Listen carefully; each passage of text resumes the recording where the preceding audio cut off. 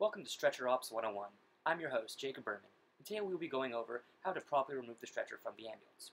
The first thing you need to know is that it requires two people, especially with a patient present, to properly operate the stretcher. One person at the foot of the stretcher, and the other person at the side. Let's take a closer look at what's going on. The first step is to push in the red release bar so that you can move the stretcher. Then start to slowly pull out the stretcher, remembering to keep it straight in the center of the ambulance the whole time.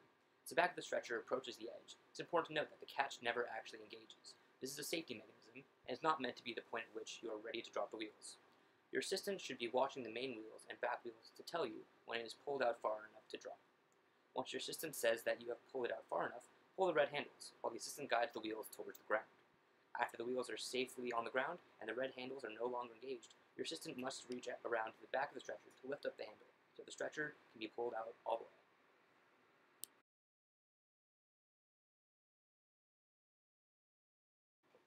Now, there are a few important things to note about putting the stretcher back into the ambulance. Once you have safely placed the back of the stretcher on the floor of the ambulance, lift and guide the stretcher into the bars in the back. Typically, this process only requires two people, but it is often difficult with the added weight of a patient steered to the bars. If this occurs, use a third person to guide the stretcher from the inside of the ambulance. These are a few things not to do. In this first scenario, the stretcher is pulled out very quickly and engages the latch at the end.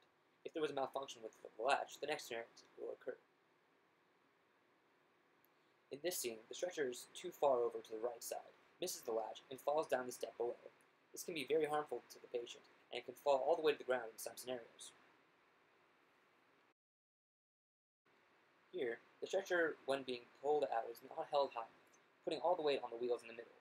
When the wheels in the middle go off the back, the stretcher drops down, which can lead to the increased patient anxiety and potentially dropping the stretcher and the patient. This scenario occurs most often when people attempt to pull out the stretcher with the top bars rather than the bars in the bottom.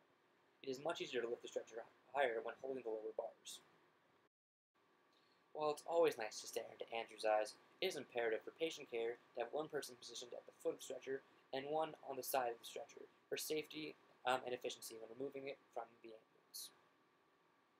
Finally, it is important to utilize all the resources available to you when unloading the stretcher from the ambulance for the patient's well-being and your own. Here you can see the large potential for error in this method.